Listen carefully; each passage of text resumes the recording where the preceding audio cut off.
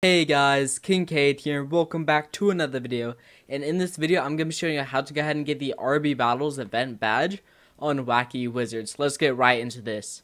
So you actually don't need to go ahead and do anything in the main game right over here. Just go towards the middle and go ahead and enter this portal right here. And here we go. Let's go ahead and jump into the portal, and it will go ahead and teleport you to the RB Battles map that we gotta go ahead and complete. Alright, and here we are. At the top it said round over and that someone else has won. So I think that must mean only one person can get it every time. So I pick another potion. And alright, so I think you actually only get one potion per time, which I didn't even read what they do. I just picked the one that had a thing above it. But I think that was a jump potion. So I think we do jump higher than the average person. So and here we go. It goes ahead and starts. And alright, I'm pretty sure we just have to go ahead and be the first person to go ahead and finish this obby. So there we go. The time is up. So yeah, I believe we just have to go ahead and be the first person to go ahead and finish.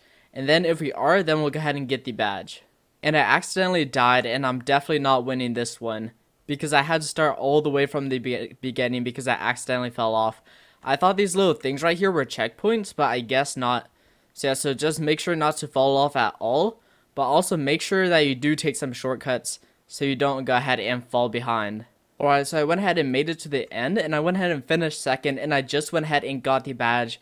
So it doesn't look like you have to be first. You just have to be like one of the first 3 people to make it here, I believe. I believe the top 3 people make it.